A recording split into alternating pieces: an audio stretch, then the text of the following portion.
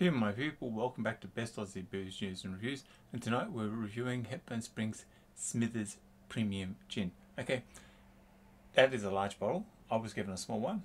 I'm taking a small sip from a small bottle so I don't go wasting it. The smell of happiness says this is a dry gin. There's a lot of citrus for it. Let's see what the taste is, because the write-up says that this is a really versatile, well-rounded and excellent gin. It's available for sipping, making cocktails, a whole lot. So let's see if drinking it neat, is going to see what the write-up is worth it.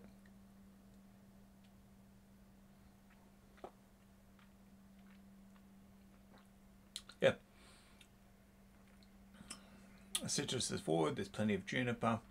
This is an identifiably dry gin. I would suggest that it would make it a lethal G&T, and you should get some after having hit that subscribe button. Thank you very much for watching, my people.